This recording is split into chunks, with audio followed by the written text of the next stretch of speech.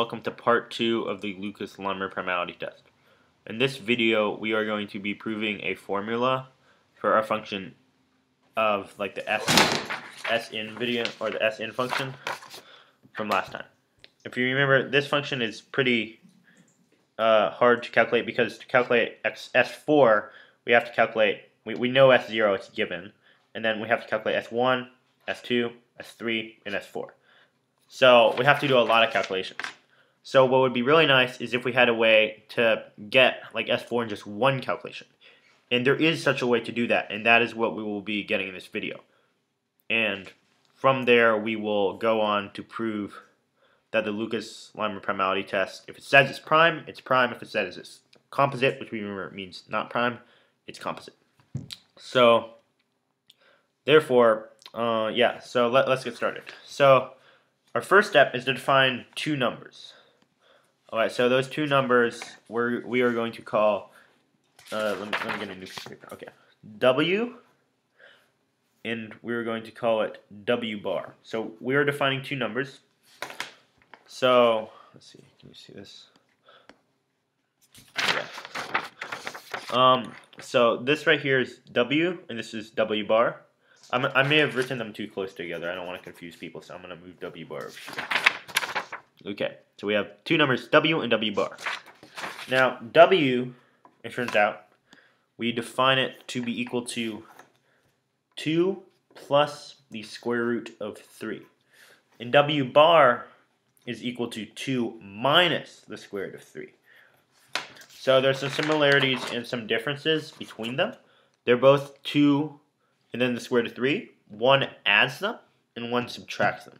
So just to clarify, W is 2 plus the square root of 3, and W bar is 2 minus the square root of 3. So now we have defined our two numbers, W and W bar. These numbers will be used in our explicit formula for the S thing we defined in last video. An explicit formula just means you don't have to like compute S0, S1, S2, like up to S a billion. You can just plug in and get it directly. It's a lot quicker, and so that's why we need it. Okay, so first what we're going to do is we're going to prove that this formula... Okay, oh sorry, I haven't shown you the formula. Yeah.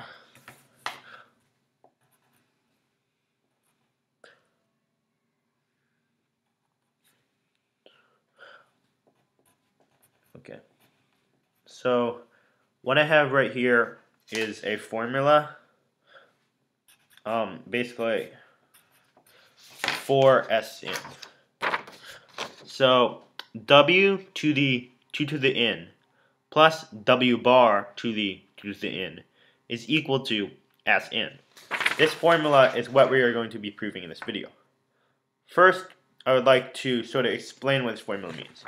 So basically, if you remember, our S function was defined back here, where you had to basically iterate, like go all the way. Now what we can do, if we want to find S4, we don't have to do all this. We can just plug 4 directly into this formula. So it would be W to the power of 2 to the power of n, or in this case n is 4, W to the power of 2 to the power of 4, plus W bar to the power of 2 to the power of 4. Also, it's not W to the power of 2 to the power of n, it's W to the power of 2 to the power of n. And that would be equal to S4. So we are going to prove this in this video. So let's get started. So first of all, we are going to prove that this is true when n equals 0. And then we are going to prove that if it was true for one term, it must be true for the next. Or if it was true for some n, it must be true for the next n. So what this will do is it means we know n equals 0, this formula works. And that means because n equals 0, it means it's true from the next one. N equals 1 works. N equals 2, ... And therefore, we all prove this formula for all values of n. Or all integer values. Whatever. Anyway, so first, to prove this is the easy part. We want to prove this formula is correct for n equal to 0. So this is the easier part because we can just plug in n is equal to 0. So I'm going to do that right here. So remember, what we're doing is we're proving this formula is correct when n is equal to 0. So, okay. So what we need to do is prove that this is true. I've plugged in n is equal to 0. Okay. So if you remember from the previous page, S0 is equal to 4. So therefore, we know that at S0 over here, this is 4. So we just need to prove this is 4. And then we've completed our task, or the first part, where we prove that this is true when n is equal to 0. So 2 to the power of 0. So first of all, what we're trying to, on this side we have w to the power of 2 to the power of 0. 2 to the power of 0 is 1. Same thing over here, w bar to the power of 2 to the power of 0. 2 to the power of 0 is 1. So we just have w to the power of 1 plus w bar to the power of 1. So all I want to prove is that this is true, and we will have completed the first part. So if we substitute in w, 2 plus the square root of 3, in w bar, 2 minus the square root of 3, we can do this. I'm going to substitute this in.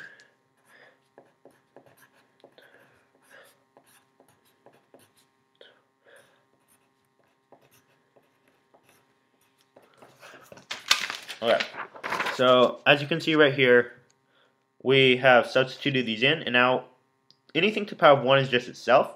So this right here is 2 plus the square root of 3 plus 2 minus the square root of 3. The square root of 3's cancel out, so we're just left with 2 plus 2, which is 4. So therefore, we have proved our formula for n is equal to 0. So if you remember earlier where I explained like what we're going to do to prove this for all n, then you'll remember that the next step was to prove if it's true for some value n minus 1, then it must be true for the next value n.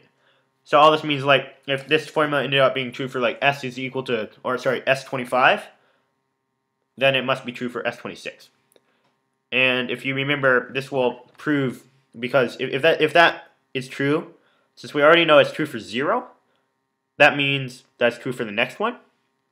And then because that's true, it must be true for the one after that, and after that, dot dot dot. Okay, so now we're going to prove the second part, which is slightly harder, but it's still doable, so don't worry. Okay, so let's see. So for this part, we have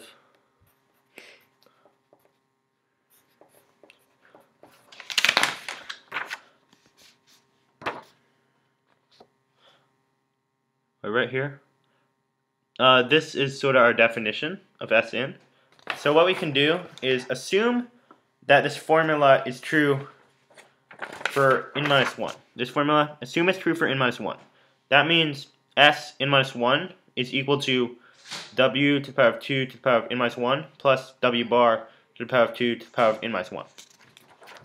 So now what we need to show is if it was true, if what we assumed was true, then it must be true for the next number. So what we need to prove now is that Sn is equal to, this formula is true for that. So basically, because of this formula, we have Sn is equal to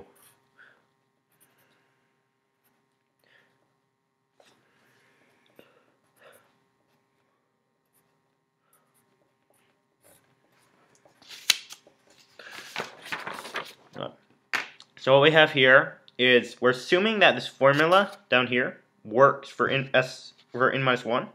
So then if that was true, if it does work, then we can substitute it in right here. Okay. So now what we can do is we can expand this out. So we get basically, we're just expanding this sort of square out. So we get, and remember, it's not equal to the first term squared plus the second term squared. It's equal to the first term squared plus the second term squared plus 2 times the first term times the second term. Alright.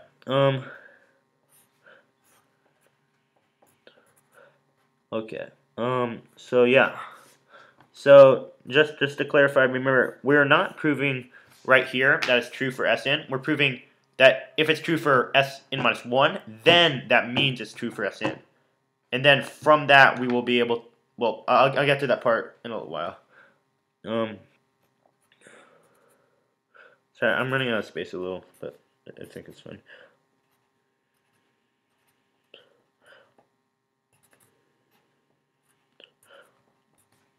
Okay. Yeah. Oh, sorry, I forgot like a 2. Sorry. Okay. So what we have here is I've just expanded out the square. We have the first term squared plus the second term squared plus 2 times the first term times the second term minus 2. So now there's a few things we can do to make this a little simplified. So first of all, what we can do, if you look up here, this term squared, if you remember, it's a rule of exponents. You can basically just move this 2 over here. So it's w to the power of 2 times 2 to the n minus 1, which is just 2 to the n. So all I've said is this right here, just this term right here, that I can bring the 2 sort of up here, and it's w to the power of 2 times 2 to the n minus 1.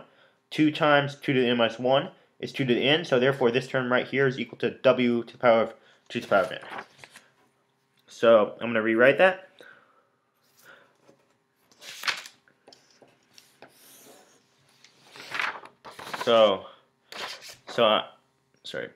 This term is equal to this one. So now what I'm going to do is I'm going to, very similarly, same argument works here. So this one is w bar to the power of 2 to the power of n minus 1 squared. You can just bring the 2 inside. W bar to the power of 2 times 2 to the n minus 1.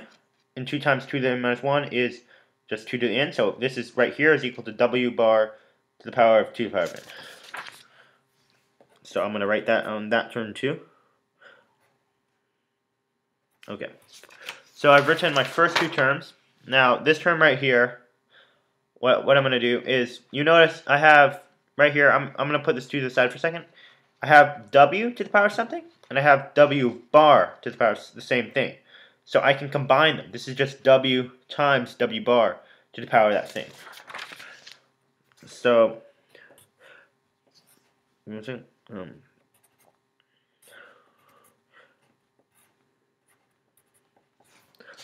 alright, so what I've done here is I'm basically just taking this w to the power of something times w bar to the power of the same thing is equal to, I can just take their product first and then raise it to that. Now, here we go. Alright, so now what we have here is I'm basically going to multiply, I'm going to go up onto the top of the page, and I'm going to multiply w and w bar. Okay? So I'm going to multiply these out. Now, if you remember over here where I define w, and I define w bar, so I'm just going to plug those in.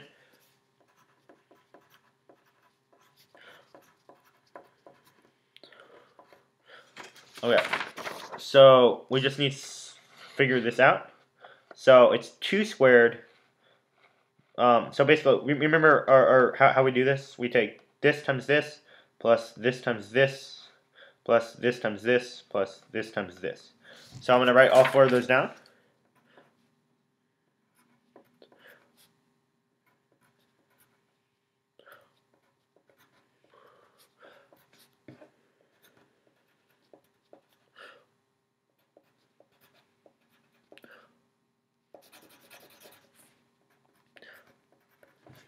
Okay. So I've written all four of those terms. So this one right here, this is 4. So this right here is 4. This right here is something. And notice these 2 right here, these cancel. These and this are opposites. So when we add them, we get 0. So these terms cancel each other out. So we're left with sorry, give me a second. I forgot a minus sign right there. So basically, so we're left with this 4, and then this is plus square root of 3 times, I'm not sure if you can see the minus sign, negative 3 square root of 3. So the square root of 3 times negative square root of 3 is just negative 3. So this is 4 plus negative 3, which is equal to 1. So I'm just going to go over that again. To find w times w bar, we multiplied this and this. We got our 4 different terms. These 2 canceled each other out. This term, 2 times 2 is 4. This term, 3 times negative square root of 3, although I drew the negative sign badly, so just imagine a negative sign there. This would be negative 3. So I add the 4 and the 3. I don't add these because these cancel each other out. And then I get 1. So therefore, W times W bar is equal to 1. So, if you remember where we were before this, I can substitute back here, right here, I can substitute this into my equation back here. So this right here is 1, as we figured out just now. 1 to the power of whatever this is, 1 to the power of anything is 1. So therefore, this thing, sorry, it's hard to trace it exactly. But yeah, so basically, this right there, that is 1. So therefore, so I'm going to write that. So this is just equal to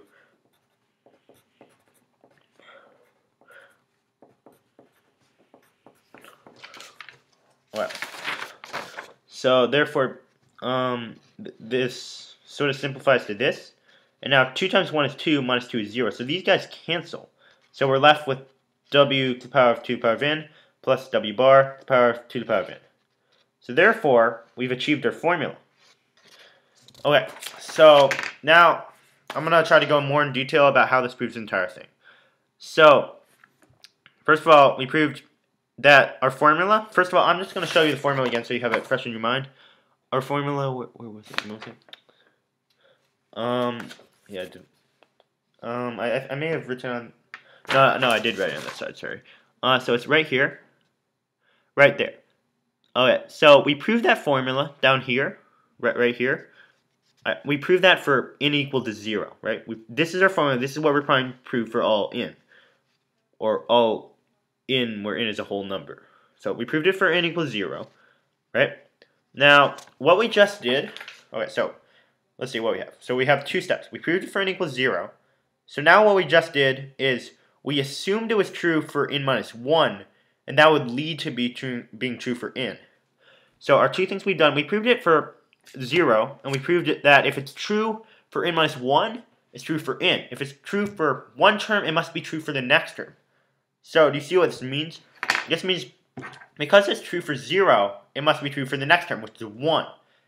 So therefore, it's true for 1, so it has to be true for the next term after that, 2. And so, because it's true for 2, when I say it's, I mean our formula is true for 2, it has to be true for the next one, 3. And so this chain continues forever. Now, I think that's a very neat way of proving things. So, yeah, we just proved it for, like, the first time we cared about, and then we proved that it was sort of like an infinite domino chain. So, yeah, so I think it's a really cool proving method. So, basically, we have proved this formula now. Right here, that one. So that is the goal of this video. And we have succeeded in our goal of proving that formula. So now this video is over. Please watch the next video. Thank you for watching. Bye.